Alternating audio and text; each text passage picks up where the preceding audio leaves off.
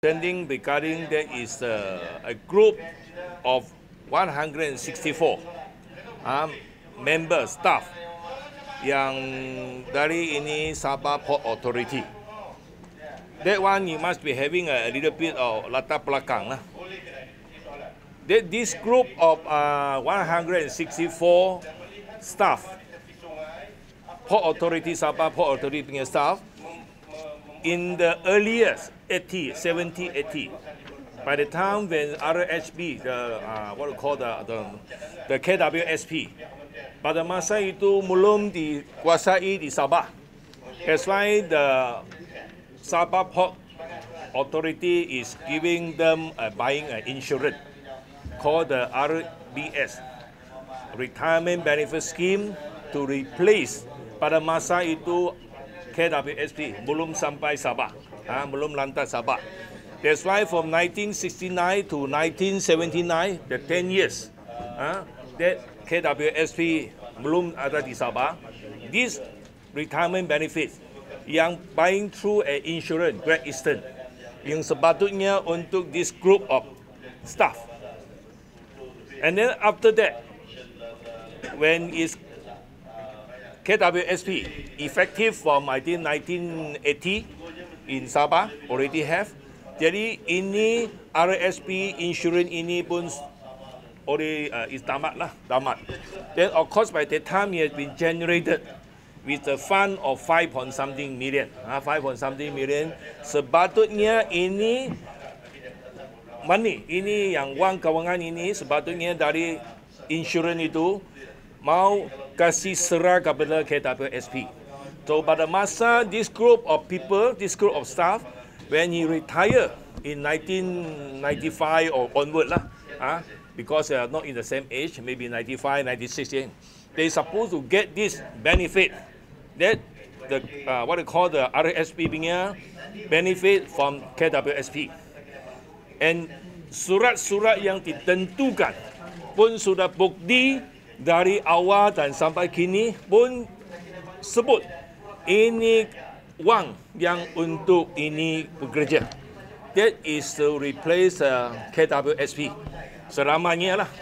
Tetapi pada masa itu tidak tahu bagaimana, tersilap ke apa, ini wang sepatutnya mau saru pergi KWSP, tidak dapat. Dia kasih saru masuk KWAP, kuap.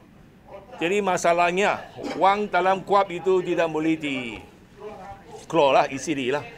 So, and then the surat also, in through many of the correspondent, also confirm this money should not be go to the KWAP. He must go to the KWSP. And then, of course, during the process, they also go to the court in the earlier date. And the court drawn out this case because of some technical reason, and then they go to the minister, go to the by the time is Tan Sri Pairing Kitingan as the deputy chief minister of Sabah, and then the advisor no need to go to appeal lah. You don't go to the ministers, you should be able to settle the thing. So in a few years back, when the thing come to any hasil, they come to me. I also have followed up the thing for 3 years over. From then, I have been seeing the JPA, Penggara, and also the KWAP. Semua ini pun tentu, ini wang sepatutnya untuk ini golongan of this bekerja. It's only a matter how to salute the money. You know, we are talking about how to salute the money. We have the letter. And give the letter is already promised. I also quote here all the reference. The letter also dia pun janji bila 1 bulan ke 3 bulan ke akan settle this thing to pay out, you know. But it's only to find a way bagaimana ini money can legally salute to kepada setiap ini bekerja. The list of the name is already given, and then of course the amount of money supposed to pay also there. Tapi sampai hari ini, I'm very sad. The ministry or the KWAP having a U-turn langsung U-turn bilang ini Wang bekerja ini tidak layak. Tuntut ini Wang. And then he said that it is supposed to be a replacement of the pension fund. That is something totally, from the beginning until now, is sudah ada berapa tahun. It is a replacement of the KWSP fund. Tapi sekarang tiba-tiba come up to be a pension fund. Dibilang ini grup sudah ada pension, dia tidak layak mau tuntut lagi.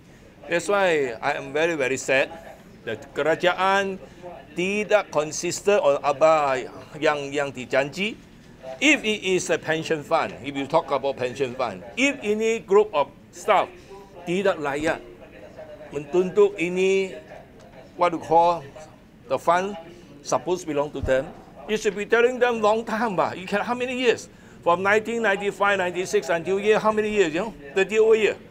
Some of the retiree, some of them I feel should have passed away. And then of course with them, they are waiting for this fund to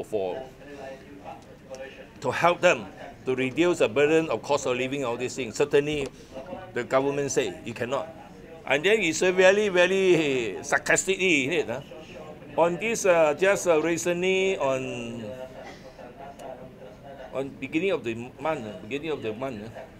years, our Menteri Keuangan, Dato' Johari, has been promised to give out this money in 1 month, in 1 week, and then the press also bangkit this issue also, and then certainly after that, he bilang, ini kewangan tidak boleh diserai kepada ini staff, and then certainly he said that because they already get the pension, but we have studied, the pension also mentioned that even they have the pension, they get the pension, the gratitude, the KWSP, that time, it still belong to them because this is the money to the insurance they bought.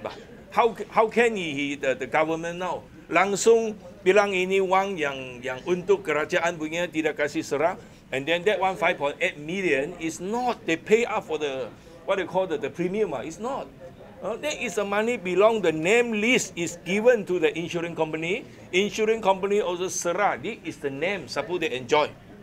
Jadi ini saya satu keputusan. Saya merasa duka cita dan kecewaan. Ini kerajaan tidak konsisten. Saya tidak tahu. I will take this. The kerajaan langsung want to bully this group of poor people. I say that is not right. That is not right. I am consistently, I want to help this group of people, and I also very sure from the few years I follow, and then the JPA Bungara, Dato' what is it? Yo Tianming, Dato' Yo, he also given us a letter. It's confirming this money is supposed to be given to pay back to this worker. Tapi sampai hari ini keadaan begitu. The worker feel very sad. I also feel sad to them. But however, whatever is it, we will still continue to bangkit this issue. And I also hope the kerajaan will review and study again, and then do not susahkan ini rakyat lah. I mean, that money definitely will belong to them. It cannot be after 30 years, Then you're telling people that this money is not belong to this group of people, these are staff. That is totally uncalled for 所以这边呢，如果是有华文的，我只是要讲一下了关于到